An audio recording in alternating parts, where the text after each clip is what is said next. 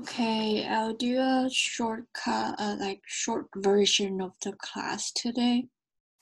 So what are we do is sharing my screen now.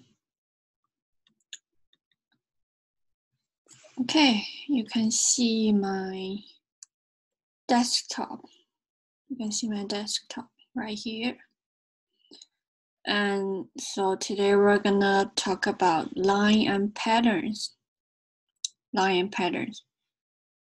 You can see, you look around and we can find line and patterns everywhere in our life.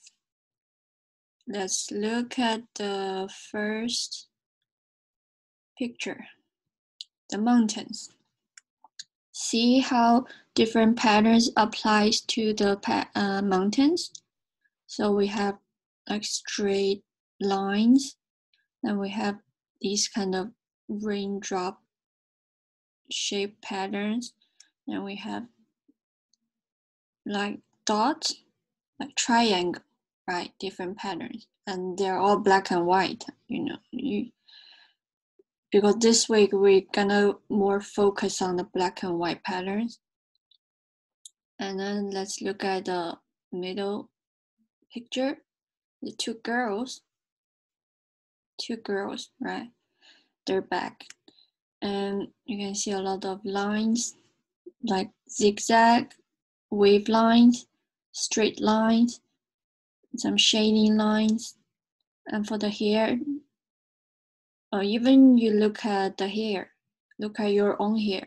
So I actually have some slightly curly hair, slightly curved hair. And let's look at this coffee cup. This one is really interesting. So we have different patterns on it at different parts of the coffee cup, right? It's really beautiful. And for younger kids, you don't have to do like patterns like this complicated. This is too complicated for you guys. But for other kids, especially for my students, you can try to do something complicated. I know you guys can do it. Okay. Yes. Let's learn something. Let's learn some patterns and lines. Let's look at the lines first.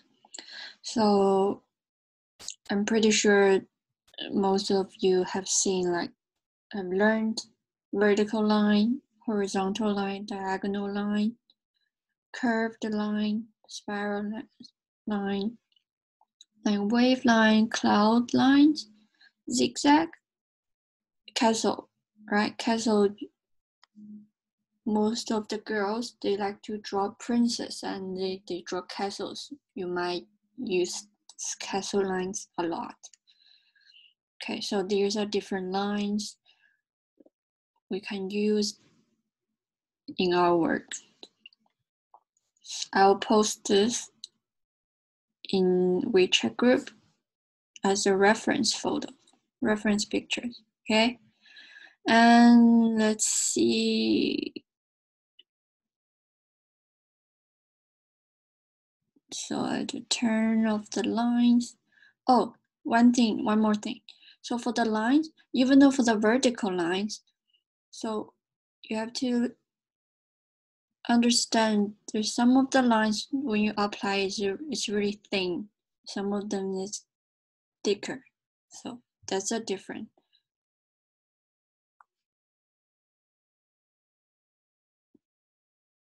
Okay, let's look at the patterns. So these are very simple patterns you can use when you do your own painting or drawing, right? The most common one should be lines, like this line, and the heart shape, star shape, star pattern, right? Zigzag, circle. You look at the circle one. So it's big circle, small circle, right? Together. Okay. Okay, so by your own,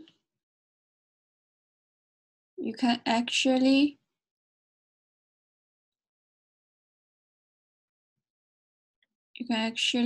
create some, and you can draw some squares or rectangles or circle, then create your own patterns. So I have this one here, and I'll do another one. So you can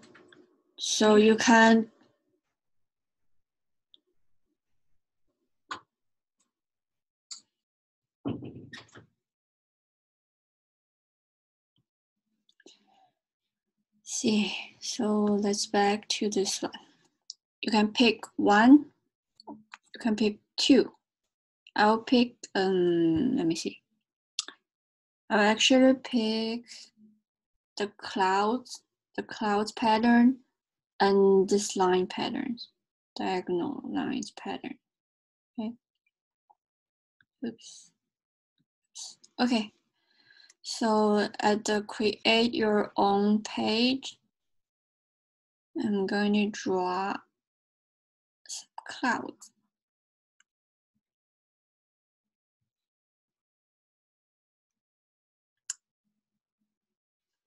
And one more here.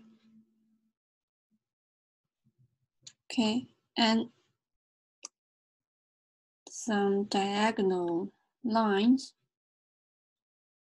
inside the cloud.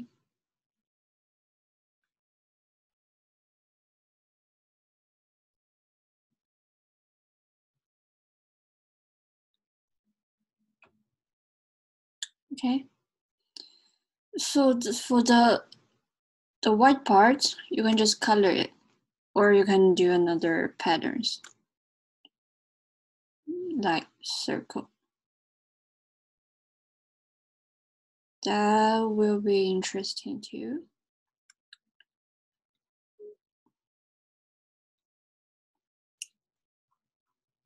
So now the second box is full of patterns. Okay. Okay, so this is a way you can practice by yourself. You can create your own patterns. Let's look at some examples now. The first one, this is a bird, a rooster, a bird, a rooster, yeah, a rooster. You can see all the different patterns on his body, right? Zigzag, straight lines, circle,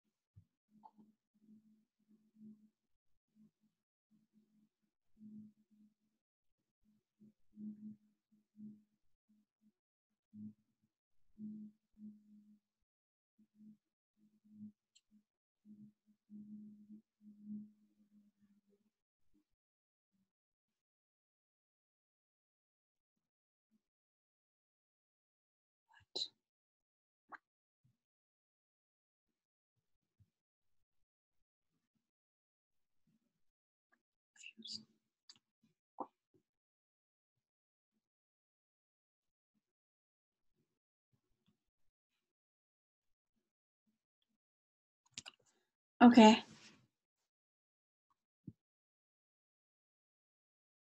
Let's look at the second one. So the cat and the little bird. You can see the patterns on the cat's body and on the cat's head. You can also see why. So this is why we need those white acrylic pen. We can also put some white patterns. We can also put some white patterns. Some white patterns on dark surface, right? Dark surface. Okay, very interesting. Oh, also for this one, look at the composition of this one. So if you're going to just draw one object or two, make sure your main object, main animal, it has to be big, okay? Don't leave a lot of space around the cat, okay? Okay, this is another one. But this one is more colorful. And for the composition for this one, if you draw one rooster and it's like small, you draw one rooster, small rooster here, you have to think about to fill up all the space around this small rooster. So there's two options you can do. You can just draw another more chicken roosters with different patterns on them, or you can just draw a background for this rooster. Maybe draw grass, draw farm behind the rooster. Okay. Okay, another one. This one is really colorful. And you can see the pattern, not just black and white patterns.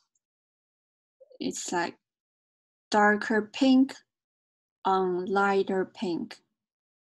Darker pink pattern on lighter pink bear. Darker blue pattern on lighter blue rabbit, right? So this one is really interesting, really fun to see. Okay, we done the example. Then for this week, we're only gonna use like limited color palette. What do I mean? Is you can like only use 2 or 3 colors, or even one, such as this one. So you have purple, and you use different shades of purple, light, very light purple, and very dark purple. Okay, and this one, so blue, light blue and dark blue, right? Light blue and dark blue.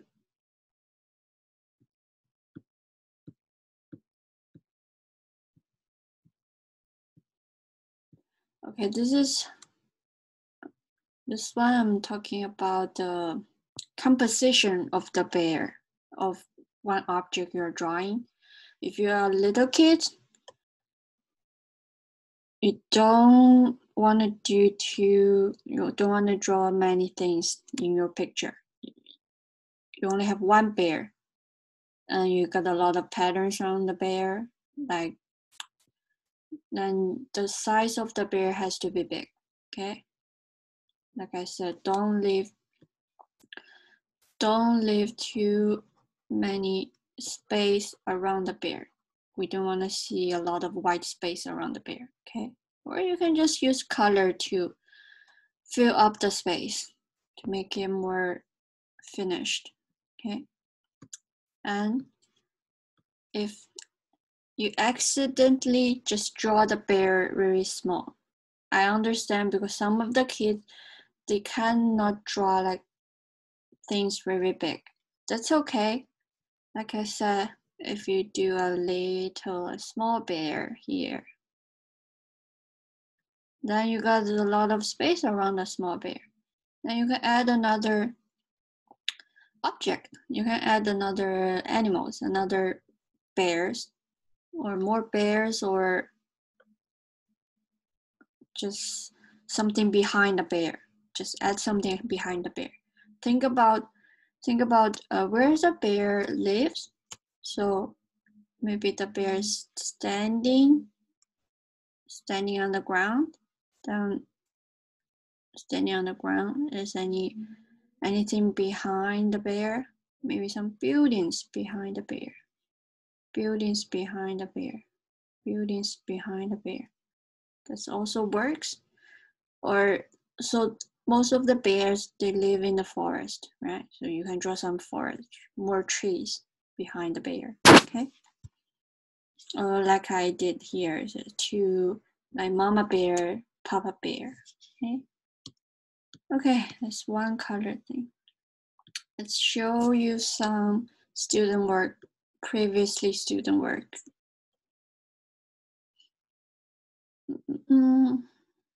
Okay, we can look at this, the bird here.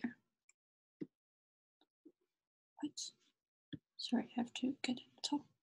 So the bird here, you can see the rest, the bear's wing, this one. It's really like different patterns on it, even though the background is simple, right? Okay, second one, octopus. This octopus, right here. It's octopus. 1, 2, 3, 4, 5, 6. This octopus has 6 tentacles. Then each tentacles has different patterns on it. Yeah, right? You can see. So even though the background is simple, but we can, because we are focused on the pattern and lines this week for this piece, right? So do more patterns, okay? Let's see, the ice cream. So this one is done by Lisa. You can see, even though just a simple ice cream cone has a lot of patterns on it, right? Okay. And this one is Tracy's. Patterns on the tail of the mermaids. Okay. These are very good examples to show you guys. And this one. Different patterns.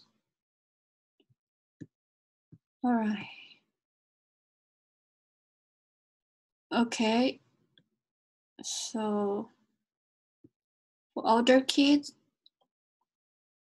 your picture, your artwork has to be more details, something like this.